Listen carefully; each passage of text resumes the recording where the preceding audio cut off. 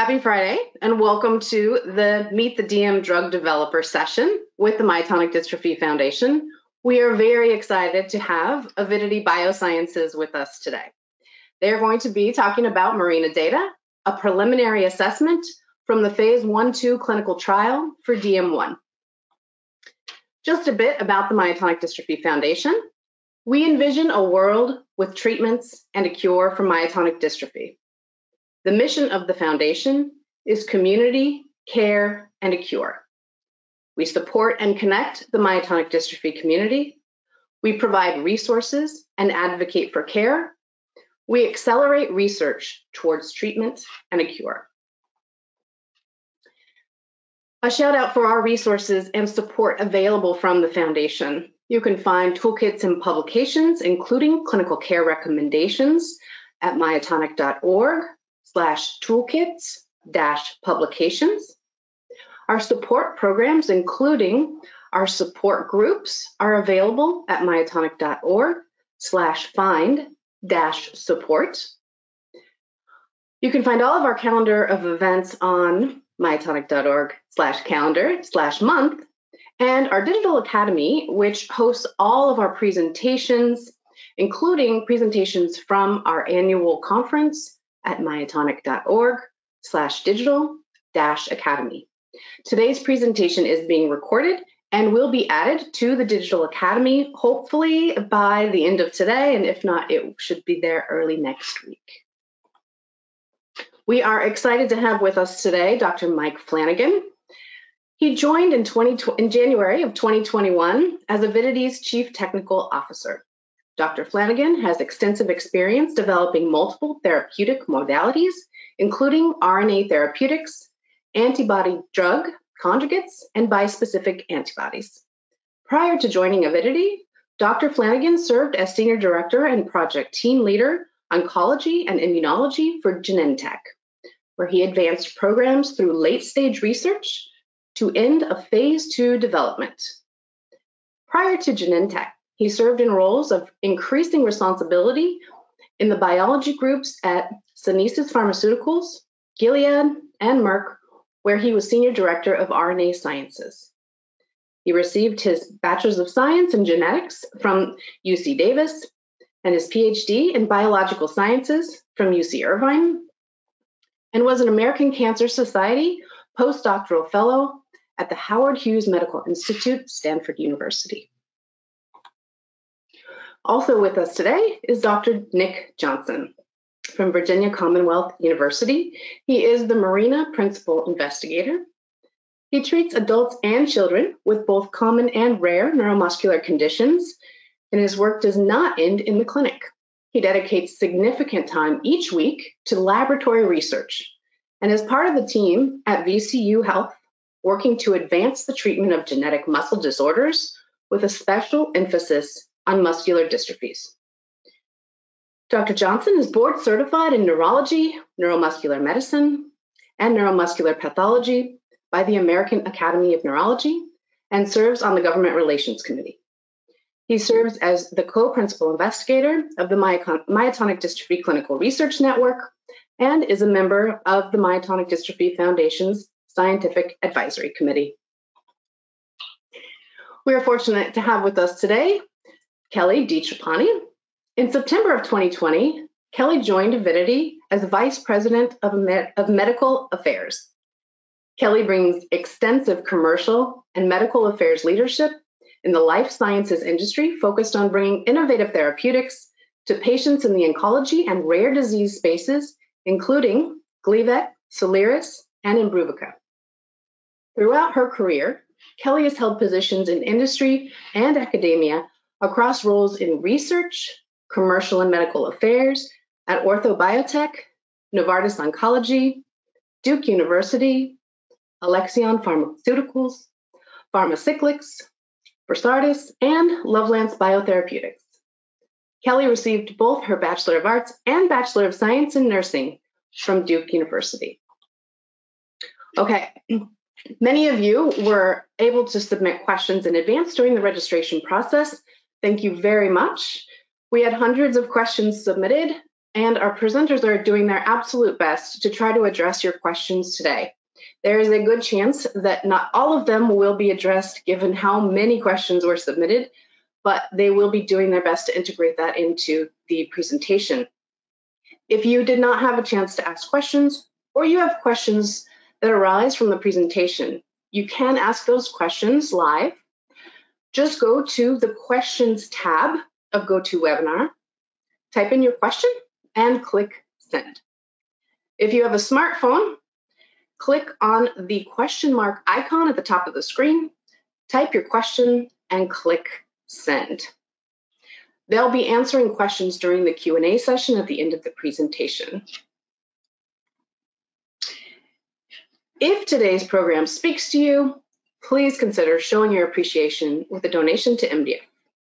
Together, we will change the future of myotonic dystrophy.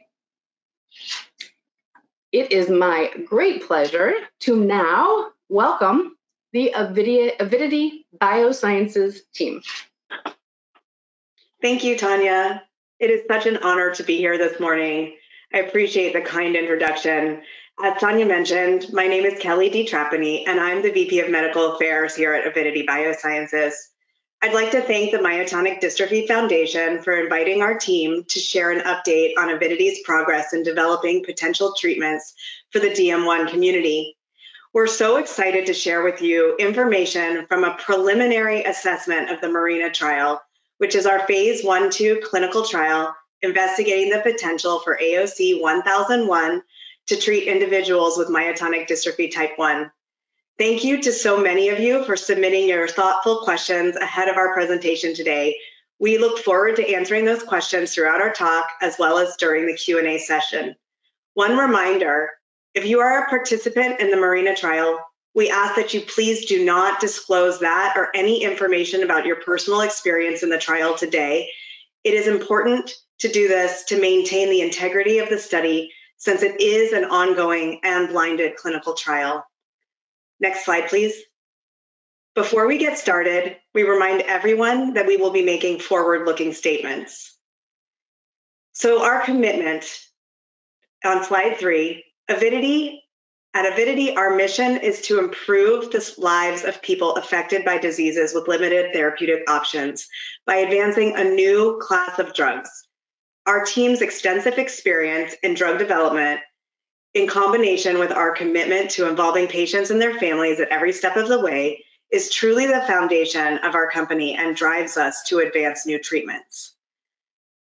We want to express our profound gratitude to the researchers and clinicians and healthcare providers that have dedicated their careers to caring for people living with myotonic dystrophy, and for laying the groundwork for companies like Avidity.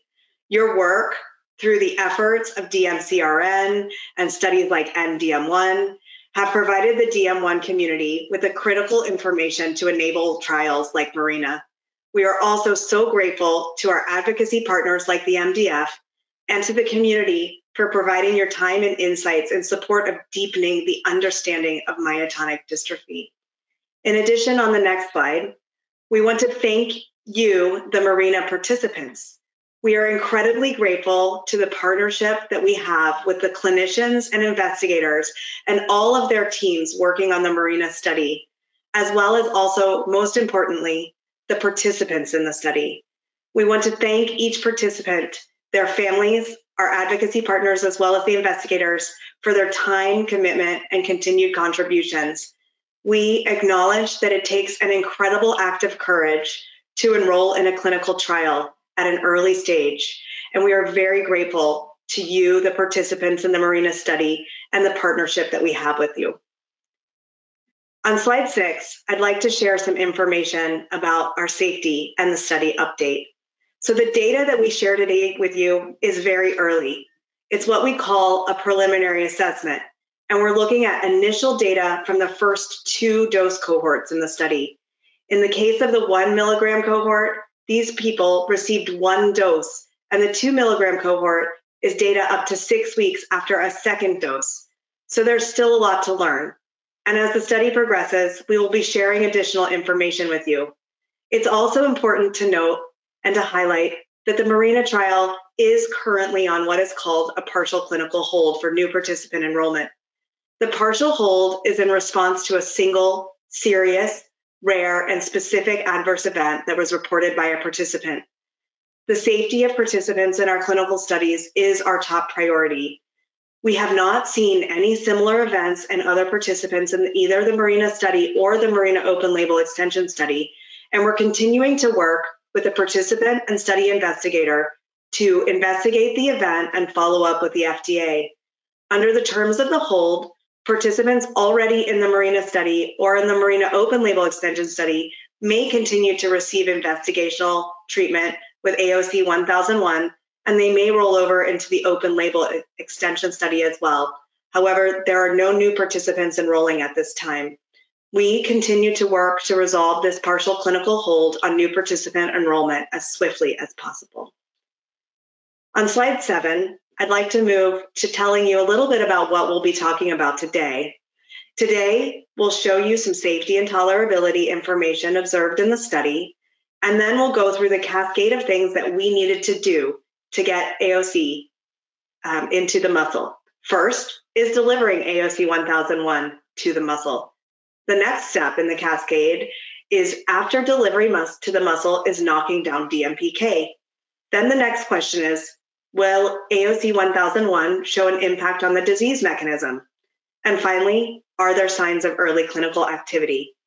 And for today's agenda, you'll be hearing from Dr. Johnson and Dr. Flanagan about all of these pieces. In addition to what I've already covered, we'll be sharing a high-level overview about our technology and approach to the development of a potential treatment for DM1. And we're very privileged and honored to have Dr. Johnson join us on the call as well. Many of you know him well, and he's a physician, as Tanya nicely introduced him at VCU, and also is the principal investigator on the NDM1 study and the principal investigator for the MARINA study. He and Dr. Flanagan, our Avidity CTO, will be sharing the data from the preliminary assessment and answering the questions that I shared in the last slide. From there, we'll move into your Q&A. So next, I'm going to highlight our technology. Our technology offers a new approach to exon skipping. Our potential treatments are called antibody oligonucleotide conjugates, or AOCs for short, which is a lot easier to say. AOCs can be designed to target the root cause of disease, like DM1. We are developing AOCs with the goal to treat the genetic cause of muscle diseases, including myotonic dystrophy type 1. The building blocks of AOCs are on the next slide. The AOC platform combines the proven technology of two existing drug types that are well understood for each of their specific properties in drug development. Antibodies are naturally occurring proteins made by the body to help fight infections. They are commonly used in drug development because they can be made to target almost any protein, including those that are different between one cell type and another. They are well characterized for safety and are the foundation of over 100 approved drugs, many of which are for chronic conditions. At Avidity, we're using the antibody as a vehicle to deliver our drugs to the muscle and heart cells. Oligos are short strands of DNA or RNA, and they can be powerful drugs because they can change gene expression or how the body makes a protein by targeting RNA.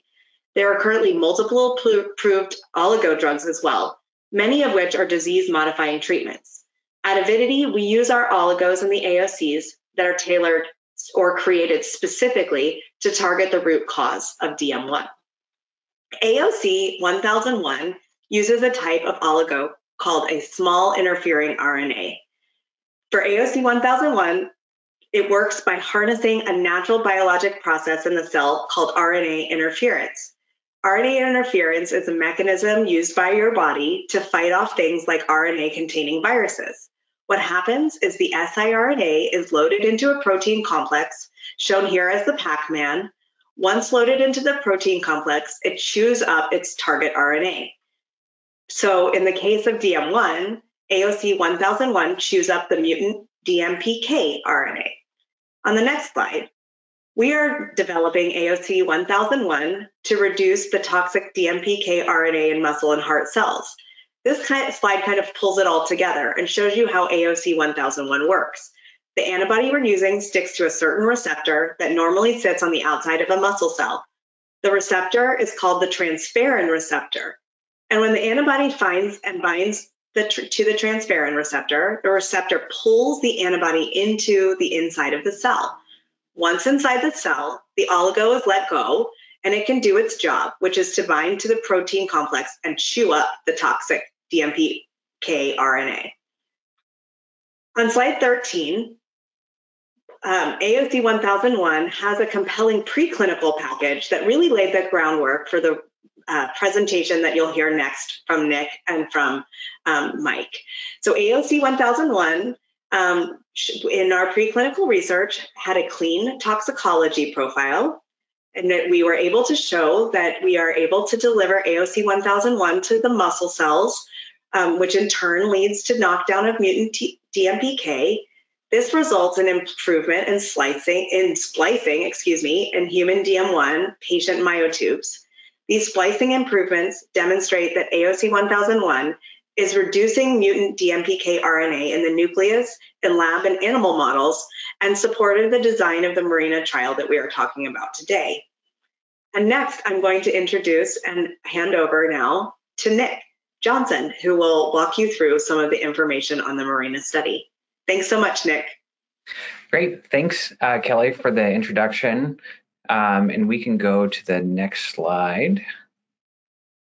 So I'm Vice Chair of Research here at Virginia Commonwealth University. We can go to the next slide. And for many of you on the call, this is a reminder about what causes myotonic dystrophy type 1. So normally you have the DMPK gene, and it has a short number of repeats. But in myotonic dystrophy type 1, you have a repeat expansion that becomes toxic at the RNA level and sequesters RNA splicing proteins. And so the way I think about it is like you have a clothing factory and you have squares of fabric and they're supposed to be cut into shirts or pants or dresses. But because your pair of scissors is bound up by the repeats, you're not able to make proteins the right shape. And that's what causes a number of the disease features. Next slide. And myotonic dystrophy truly does affect almost every organ system in the body, which you can see here on this slide, including the heart, the lungs, the muscle, the brain, and the vision. Next slide. But to really focus in on a couple of key points or areas where, based on the preclinical information, this current molecule might be able to reach. In the muscle specifically, it's in the name, it causes the myotonia or delayed muscle relaxation, the muscle weakness and wasting, and can also cause muscle pain. In the heart, it can cause the difficulty breathing and the sleep apnea. And in the in the respiratory system, and in the heart, it can cause that cardiac arrhythmia that's so important to monitor. And of course, in the gastrointestinal symptoms, swallowing issues, irritable bowel, diarrhea, constipation can all come as part of the disease. Next slide. But I want to focus in on one particular symptom here, which is the myotonia. So the myotonia, many of you on the call know this already. If you try and squeeze your hand tight and open it up, you can see that the muscles don't relax as well as what you would want, and that can lead to a number of difficulties with your hands. And this data is taken from a survey of 1,100 individuals with myotonic dystrophy called the CRISPR Project, including 457 individuals with myotonic dystrophy type 1. And what you can see called out on the graph on the left is that myotonia is a very prevalent symptom in the disease, affecting over 80% of individuals. But okay, so it's there, but what kind of problems does it cause? If you look at the graph on the right, you can see that, probably the most prevalent challenge that individuals with myotonic dystrophy can have, as I know you know, is handling objects. So opening jars, knobs, and some of that disability can come from the myotonia combined with the muscle weakness, but certainly the myotonia as well. Next slide. Those slides really highlight the importance of myotonia. That's a prevalent cause of disability. We didn't talk about this, but a lot of work has gone in over the years from the Thornton Lab in Rochester and other groups that has really tied and linked the fact that repeat is expanded. A particular gene called the chloride channel is not made the right way, and that's what causes the myotonia. So it's really tied. The myotonia is probably most directly tied to the repeat expansion. And we're particularly interested in it because we think that things like myotonia might change faster than things like strength or weakness. And so for us, it's been something that we've really focused in and thought about in terms of early clinical trials like the one we're going to talk about today. Next slide. So the design and characteristics of the MARINA study are informed by the DMCRN and the International NDM1 study, which is supported in part by the Myotonic Dystrophy Foundation. You can see the clinical sites for the NDM1 study as a whole right now. So it is really an international study across the United States, Europe, New Zealand, and soon to be Canada. And this study is enrolling 700 individuals to better understand the characteristics of myotonic dystrophy and how to predict progression as part of a clinical trial with a 24-month time in that and looking at a number of different endpoints, patient-reported outcomes, and patient population characteristics. Next slide. This next slide shows the specific goals of the NDM1 study, so to characterize the severity and progression over 2 years in a very large group of individuals with myotonic dystrophy type 1. We're about halfway there in terms of enrollment, not quite there. And then to focus in on a biomarker to help us understand the relationship between the repeat, the clinical features, and the RNA toxicity that we know as part of the disease. Next slide. And this schematic shows essentially for individuals participating in the study that you have a visit at baseline, there's an optional muscle biopsy at 3 months, and then again at 24 months. And study visits are pretty simple. It's every year for 2 years total. And this work has really been a great partnership between the NDM1, the DMCRN, as well as the FDA Orphan Product Division, and finally our industry partners like Avidity, Dyne, Entrada, and Vertex, who are focused on moving clinical trial programs forward. Next slide. So with all that being said, those data that design have fed forward into the trial design for the MARINA and MARINA open label study. Go to the next slide. So here for the MARINA study, this is an early phase clinical trial design. So chiefly designed to assess the safety and tolerability of the molecule that Kelly showed earlier. And the planned enrollment was around 44 adults with myotonic dystrophy type 1, men and women aged 18 to 65 with a genetic diagnosis of myotonic dystrophy type 1 with symptoms of myotonic dystrophy type 1 and able to walk independently for at least 10 meters during screening. And the picture on the right shows the clinical trial sites that participated as part of this particular study. Next slide.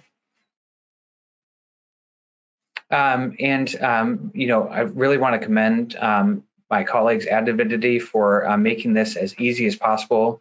Participating in an early phase clinical trial such as this is difficult. It's a pretty busy study with all the focus on safety and tolerability. And so it's been designed with input from all of you in the community with the goals to minimize barriers to participation and enhance the overall experience. So things like home health and telemedicine were made available for select study visits, travel concierge to allow for reimbursement or travel to the sites, and then reimbursement for study-related expenses. Next slide. So this is a pretty busy slide, so I'm going to take just a second to get through it. So this is the overall trial design for both the MARINA and the MARINA open label trial design. So you can see that in the MARINA study, there are 4 planned groups. There is an initial group A, which receives a single low dose of the study drug, and then following that, there were subsequent groups that received higher doses of the study drug, and also not just received higher doses, but also received multiple doses over the course of the trial participation. And that individuals in the trial had a 3-to-1 randomization, which means that for every 3 people that got the study drug, 1 person got placebo. Fortunately, there's the ability for all participants to roll over to the open label extension, which you can see there on the right-hand side, which is essentially the same dose, 2 milligrams per kilogram for any individual in any cohort, and with essentially quarterly doses following 1 booster after 6 weeks. So right now it's planned for a 24-month treatment and 9-month observation duration. Next slide. So that's a lot of information. That's a lot of, it's a pretty complicated trial design. And we're not going to talk about most of it. What we're going to talk about is the very beginning of the trial, which is that blue box there, which is the patients in the single dose, cohort A, and then those individuals who received multiple doses at the next highest dose. Next slide. And to kind of drill into that even further, what you can see, the data that Mike is going to show you in just a minute is really based on the biopsies that occurred at baseline and then day 43 for that single dose. So, about a month and a half after they received a single dose. And then in cohort B1, it's there are biopsies at baseline, day 92, and day 183. We're just going to be looking at the day 92, or about 3 months after the study drug and before the next dose. And in terms of the participant numbers, you can see that in the table there for the 1 milligram per kilogram, which is the lowest dose. There were 8 total participants. For the day 43, in the 1 milligram per kilogram cohort, there was insufficient tissue for a single patient. So the data you'll see is 6 active and then 2 placebo at baseline, and then 5 active and 2 placebo at day 43. And then for the 2 milligram per kilogram dose, you can see there's 12 participants, and then 9 active, 3 placebo. And then you can see for the day 92, there's going to be 8 active and 3 placebo. And part of what those numbers reflect the fact that this is an ongoing trial, and that in some cases the tissues aren't shipped and haven't been analyzed to date. So I really want to commend the company for taking the time to show some of the data as the work continues to be ongoing. Next slide. And then this is looking at the individuals who were in those cohorts. So you can see on average pretty even ages between cohorts A1 and B1, about 38 years old with a wide range of ages.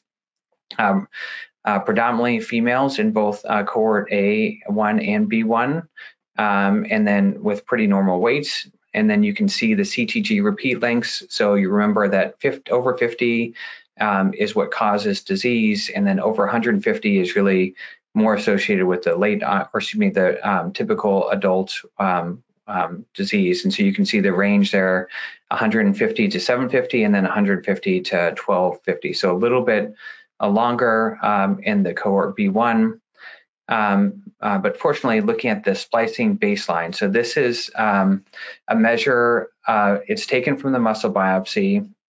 It's a measurement of the RNA splicing changes that are seen with disease. So these are all the proteins that aren't made the right way because the RNA splicing machinery is affected by the repeat expansion.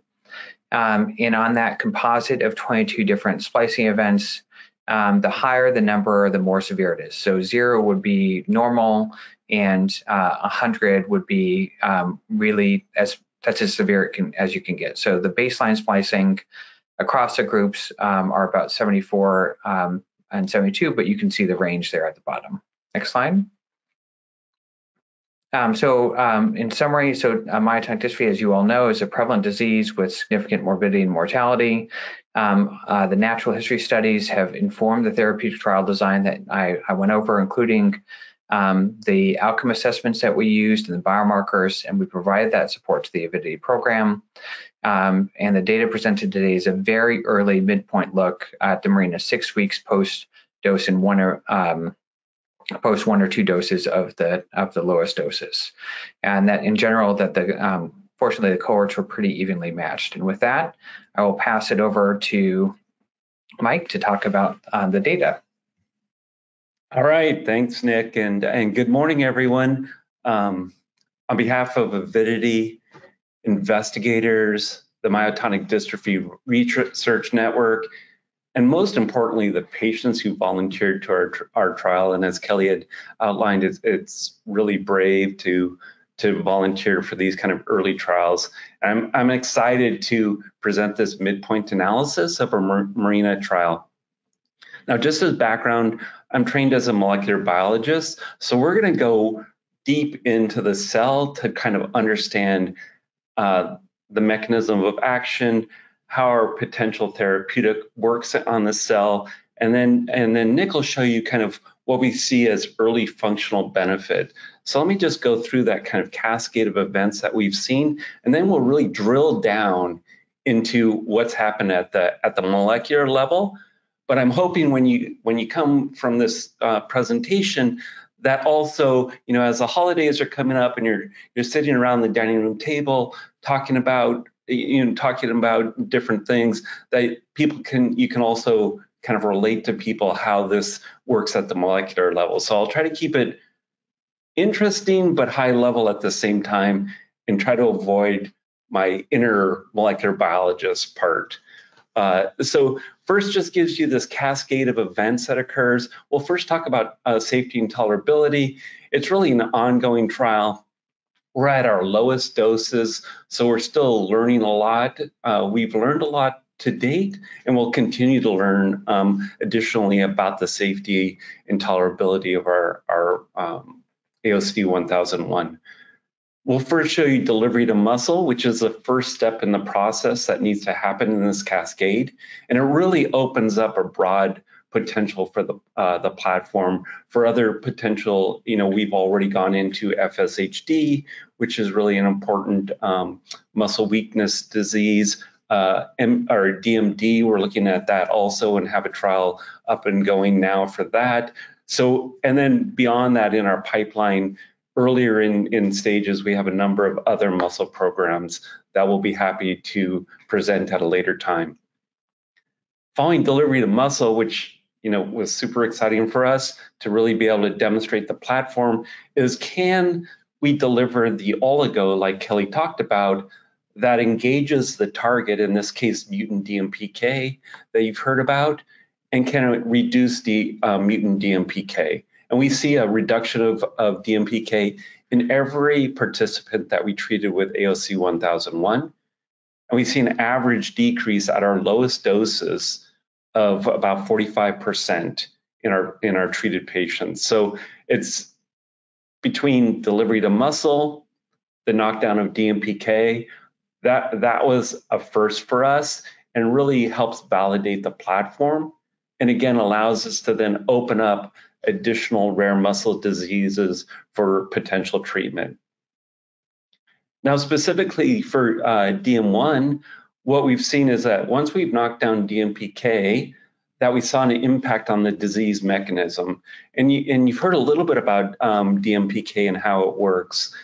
What we've shown is that we improve splicing. So this is, we are able to improve splicing across a panel of different genes that's really been identified by the research network, as well as we see when we look at specific muscle genes, we see a 31% improvement.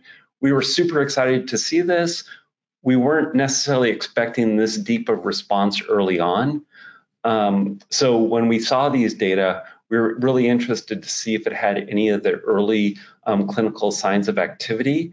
And we looked at some of the videos from patients where they had hand opening videos, and we were able to see some early responders, and Nick will show some of those videos. Next slide. Just want to talk about the safety and tolerability.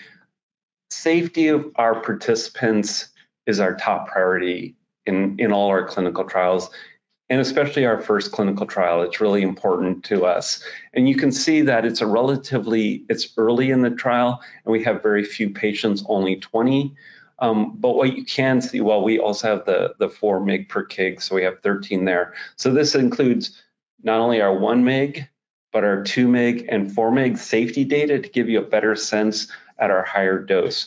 Now recall, we are on a partial clinical hold, so we're not able to enroll any additional patients. The patients that are currently on trial can continue to get the dosing, and then we'll roll over into the open label extension. What I like to point out is that when you look at any adverse event, you can see that it's pretty well matched across all the different cohorts.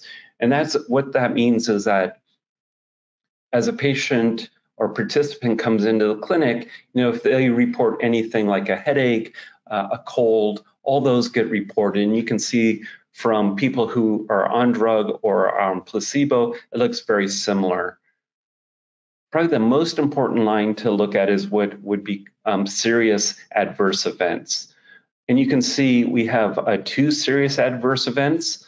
Let's focus the one on at 1 mg per or 4 mg per kg. That one participant is the participant that had a serious adverse event leading to our partial clinical hold. And we're working with the sites and to better understand that rare event. But I just wanted to point that out. The other serious adverse event that occurred at our 2 mg per kg, that was unrelated to study. It was related to a elective surgery that participant had while on our study, and it was related to a reaction to pain medications during the recuperation from that elective surgery. Other things I just want to point out, and it's kind of on the right panel, is that the majority of these treatment emergent adverse events, the most common ones are COVID-19 at 16% and headaches, again at 16%, really points to what we are in currently still a pandemic, and is illustrated by our clinical trial also. Other AEs that we've seen are infusion-related reactions, which occur with a biologic. We've seen some reductions in hemoglobin, elevations in some of ASTs and ALTs, but importantly, no changes in bilirubin, and we've seen no thrombocytopenia and no renal impairment has been reported. We talked about the severe adverse events. So we're continuing to monitor patients, and again, these are our early and lowest doses initially, but it looks to, at this point, that we have a favorable safety profile. So let's go to the next slide, and we'll talk again about the cascade of events. And this just kind of shows you what needs to happen and tries to outline kind of the temporal nature. And I'll drill down a little bit in each of the different mechanisms. So first, the most important thing for us was initially, can we deliver to muscle? We've never been able to deliver to muscle in this way, and this is really targeted delivery, and it opens up again the broad platform for us to look not only at DM1, but DM2 and beyond to FSHD and DMD. So we're really excited about that. The second thing is, once we deliver to muscle, can we bind to the target and inhibit that target? And I'll show you those data soon, where we show that every patient we treated, we see inhibition and reduction of DMPK. That reduction of DMPK leads to improved splicing. And the way that I like to think about it, and when I talk to my parents about it, like they ask you, we just had Thanksgiving. Like, what are you doing? I don't really understand what you're doing. And I kind of like to think about it as DMPK binds up a protein that's really important for this splicing. And that protein has an unusual name, and we can talk about where the name came from, but it's called muscle blind-like protein. And this protein is very important for allowing the correct splicing of all your messenger RNAs that lead to correct protein expression that then allows your body to function properly with the right proteins.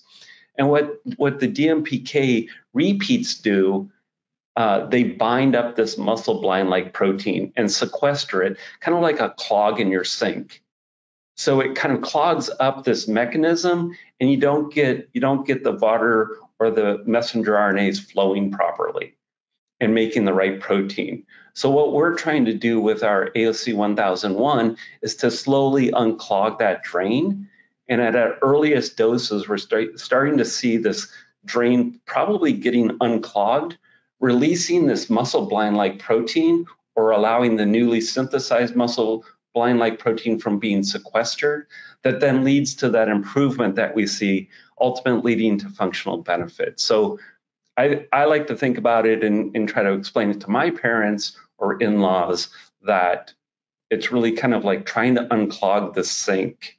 And we're slowly trying to unclog it, and we're starting to see it, that clog break up at these earliest doses. So next slide, please. So this is the first step, and we talked about it, is delivery to muscle. And what you can see is that we show AOC technology can deliver siRNA to muscles. And what you can see on the y-axis is the concentration of our oligonucleotide in muscle 6 weeks after a dose. On the x-axis gives you the doses that we've looked at to date, 1, 2, and 4.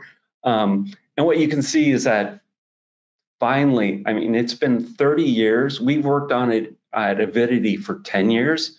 We finally have the ability to deliver siRNAs to muscle. And this graph, this single graph that's taken us 10 years to produce, shows that we can deliver to muscle. And we see a nice dose proportional increase in muscle. And we see that even at our lowest doses, we're reaching concentrations that we think from our non-clinical studies should be therapeutically active. So we were wondering whether our non-clinical models like mice, like non-human primates, would be able to predict what happens in humans, and they do seem to predict pretty well. Now this is a biopsy from the anterior tibialis, so that's a muscle that's down on the front of your calf that's involved in kind of being able to pull your toes towards your shin bone, and that's where we take the biopsy, and that's how we measure our oligonucleotide. So now, having seen this delivery to muscle, next slide, we are really excited to look at DMPK inhibition. And what you can see here at both doses, either a single dose, our lowest dose, 1 mg per kg shown in the light blue, or our 2 mg per kg shown after 2 doses, we see that every participant treated with AOC 1001 showed a reduction in DMPK. Shown in the gray are the placebo group, and you can see that they did not see reduction in DMPK. Of course, those patients are able to roll over now into our open label extension, but every patient that we was dosed with AOC 1001 showed a decrease in DMPK. So what we then tried to look at is, okay, what is the percent reduction in this patient? So we've combined these bars. These are each individual patient showing the knockdown. We've combined them together. And here's what you see is that we see meaningful reduction of DMPK RNA of 45% after a single dose, shown in the light blue bar, or 2 doses at 2 mg per kg, shown in the dark blue bar. Our goal was to kind of hit around 50% reduction in DMPK, and having talked to key opinion leaders like Nick and others, especially others that are involved in the clinical network, the Myotonic clinical network, they suggested around 50% knockdown of DMPK might lead to encouraging signs of splicing. So what we then looked at was, what does splicing look like? And that's shown on the next slide. So remember, DMPK binds up this protein called muscle-blind-like protein. Muscle-blind-like protein has to be released to then allow splicing of your messenger RNA, and that splicing of the messenger RNA results in the production of the correct or the right protein.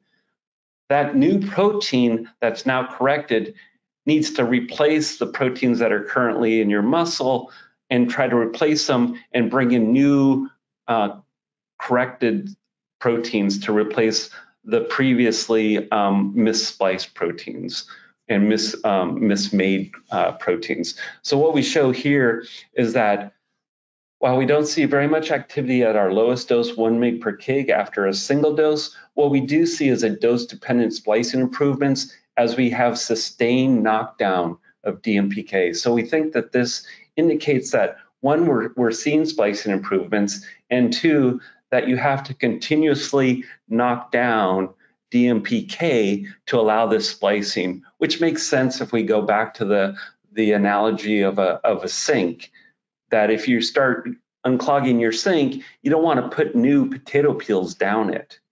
So we're trying to kind of unclog it and keep it unclogged to allow this new water to flow by. And in this case, we see it as a 16% improvement in splicing shown here. One of the things that we did next was that we were interested in looking, and you can go to the next slide. We were interested in looking at a muscle-specific biomarker. So when we looked at the 22 biomarkers that, again, was identified by the research network, this was a broad panel of biomarkers. And what we were really interested in is to be able to understand whether a more specific set of biomarkers might provide a better map or guide to how clinical development should go, as well as maybe early signs of activity in people. So what we did was looked at this muscle-specific panel. You can see for those that are really into the molecular biology, we have the muscle-specific panel genes outlined.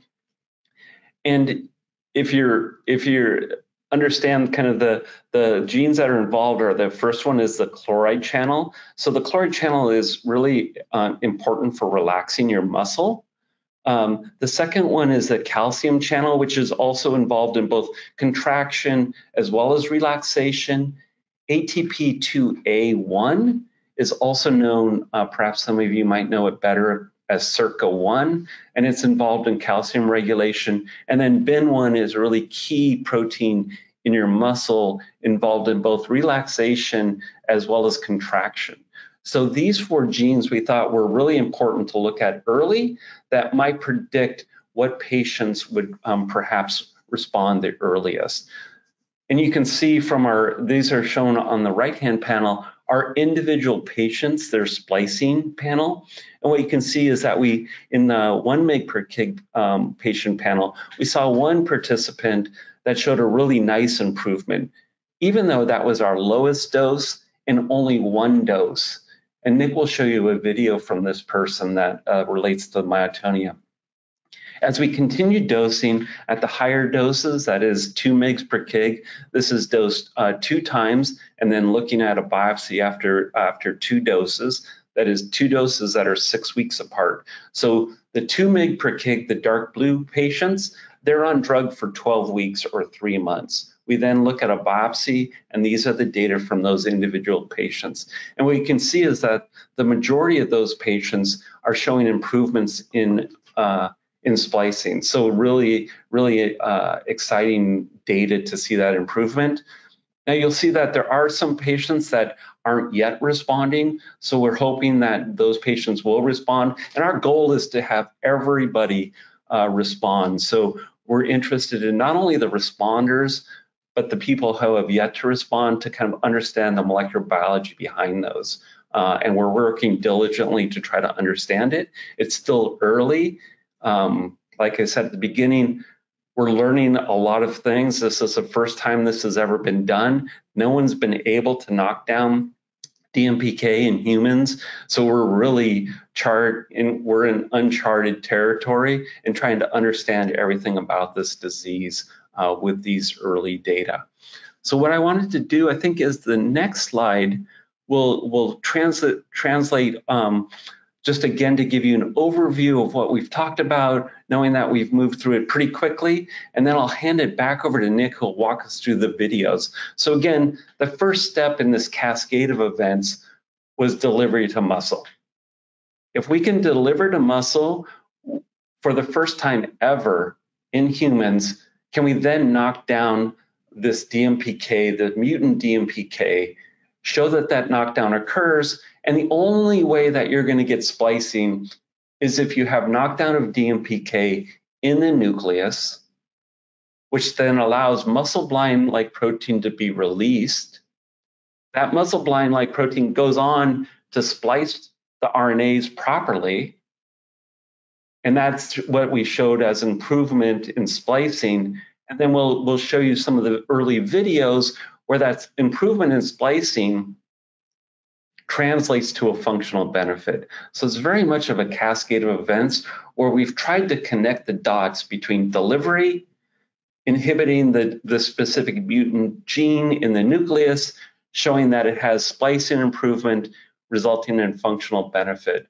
So we're really on the way, we hope, to unclogging that sink and allowing the production of new proteins that leads to functional benefit.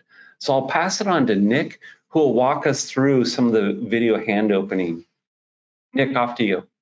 Great. Before we start the videos, I just wanted to orient you because it's actually quite a bit. It's a lot to look at. If you're in the audience and you have myotonia, you can squeeze your hand now and watch it relax. So you can get a feel for what this looks like for you. But this is, as Mike mentioned, this is a single patient in that first cohort. So a single dose at the lowest dose.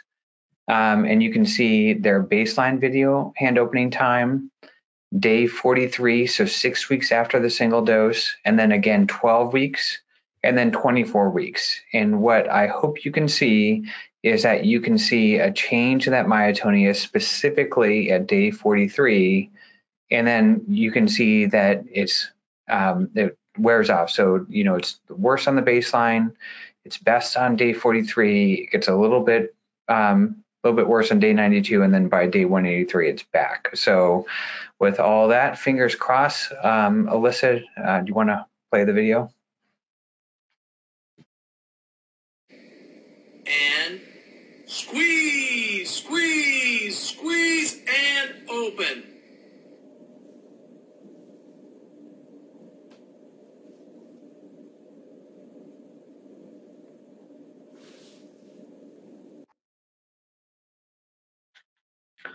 So that always gives me chills. I'm very excited to see that change so early on at such a low dose. And I hope that you could see it on those videos, but if not, these will be posted, so you'll be able to watch it again. Let's go to the next one.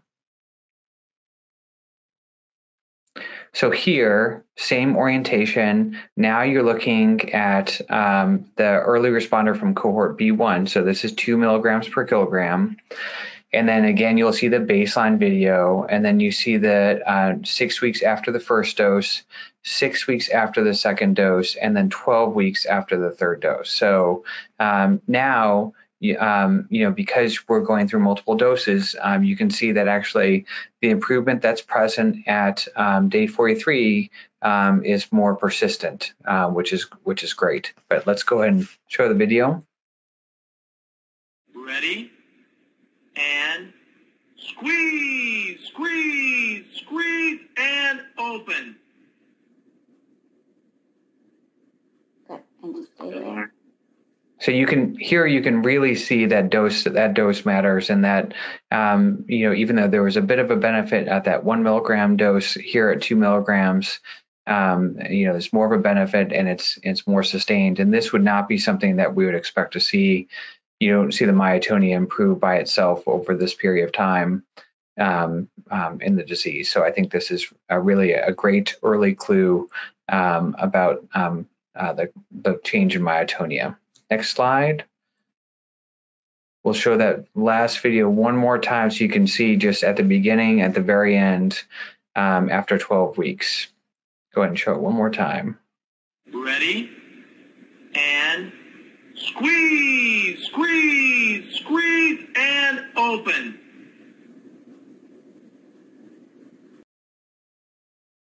Really very impressive, and I think this is an encouraging sign for this very early clinical development plan here. And I will pass it back, I think, to Mike. Thanks, Nick. So that was great. I'm so glad the videos were able to work well. So I just wanted to kind of wrap up quickly today.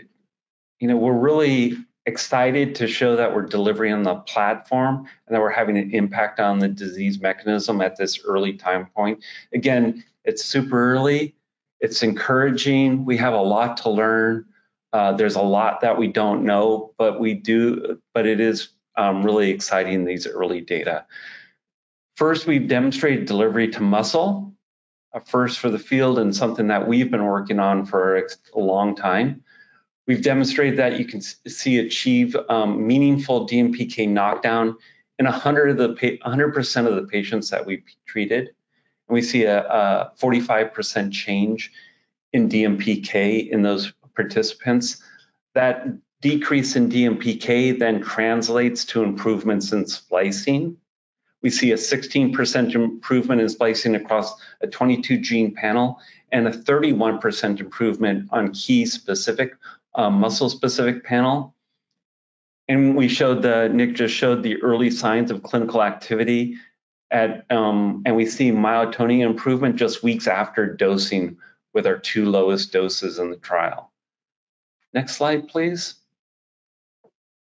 It talks about our next steps. So MARINA is ongoing. It's randomized, double-blind, placebo-controlled. We shared initial assessment and our early readout from the trial. We'll share additional top-line data next year.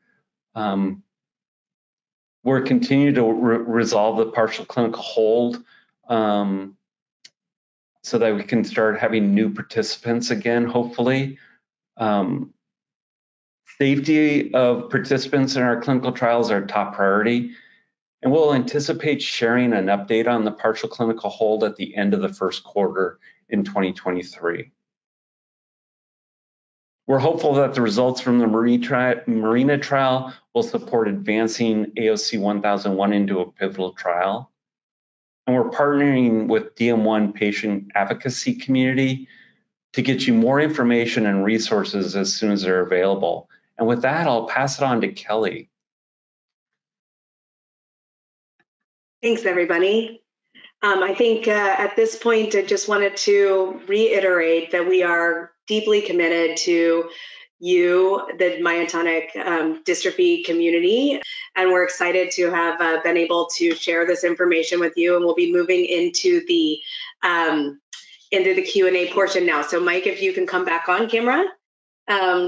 As some of you have seen, you can ask questions live. I've been trying to address some of them in the background, and we'll have some conversation here. And also, we did receive over 300 questions ahead of the call, so we tried to group some of them together to be able to answer your questions here. So my first question is going to go to Dr. Johnson.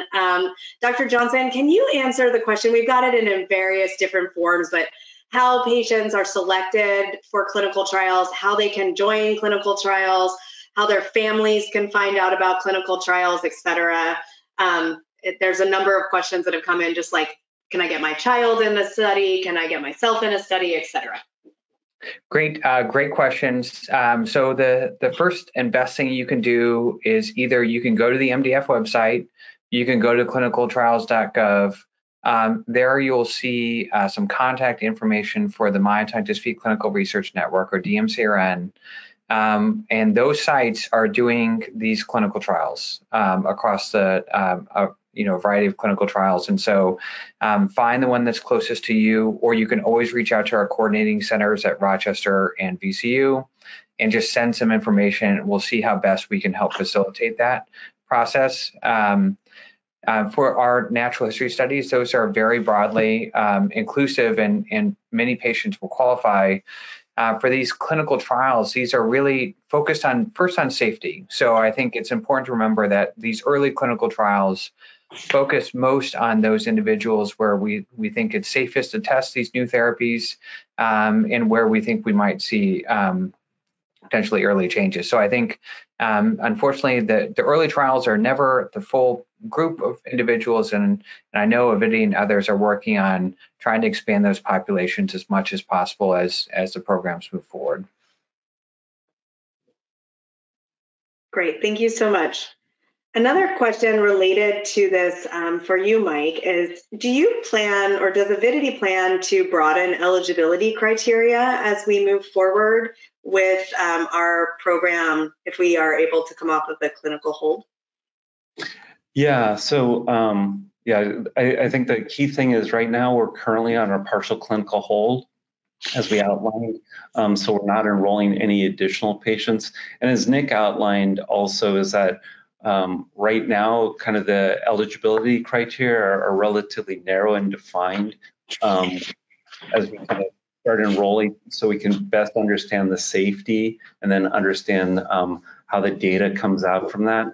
But we hope to, as we expand trials, as we move to a pivotal trial, that we can start expanding eligibility to include as many people as possible that are living with DM1. So that would be our goal, and the idea that, at the end of the day, we want everyone to be able to benefit from therapeutics that are coming to the market. And I think it's an exciting time that we have a number of companies that are moving forward. So my suggestion would be, while you may not be able to come into our trial, I would look broadly and look at other possible trials also that are going to be coming to the space, and encourage you to enroll in any trial that you can, because as a community, we want everyone to be able to benefit from any of the therapeutics. Excellent, thank you so much. One additional question that I think I can address is we've seen some questions come across about researching the potential for treatment of DM2. And I just wanted to acknowledge that we do recognize that there's a huge unmet need here as well for the DM2 community. And we believe that we have the potential to leverage learnings from what we have, what we're gaining in DM1 with the community across the board to potentially research treatments for the future. AOC 1001, because of the way that it is designed to target the mutant DMPK, really is very specific to myotonic dystrophy type 1. But we hope that either what we can do or other companies can do will be able to address the need for DM2 in the future. Sort of along those lines, Dr. Johnson, one of the questions, and I think we've addressed it somewhat, but I think it's come across a couple times just around what additional things outside of myotonia would you expect from a treatment that targets the root cause of DM1? And what are you kind of thinking you may see in the future? That's a great question. Cognitive, et cetera. Yeah, I mean, I think, we showed myotonia, and myotonia makes sense to look at first because it's something that we think can change probably pretty quickly since it's related to the chloride channel. I didn't get into the biology there, but within the skeletal muscle, changes in muscle weakness and wasting. And for molecules like this one, which get into a lot of different organ tissues, there's a potential to have effects, potentially, like I said, heart, breathing, GI tract. For each one like this, it really depends on how many tissues they get into. So, unfortunately, some of those signs and symptoms are less well studied than the muscle. And so a lot of what we're doing in clinical trials is listening to you and watching how it unfolds, watching and seeing what changes, particularly in early trials like this. Super. Thank you so much. I know that we're running over time, so I think that we've addressed the majority of the questions either in the talk or in these. So I would love to hand back over unless there's anything Mike, you and Nick would like to say as a closing remark. No, thanks for having me. Thank you so much for joining, everybody. Thanks so much for having us. Thank you so much, Team Avidity. This was fantastic. Thank you for talking with our community today. It's very exciting progress, and we're grateful to learn more of the details of the impact of AOC 1001 to date. So thank you all again, and on behalf of MDF's board and staff, we wish you very happy holidays. Take good care.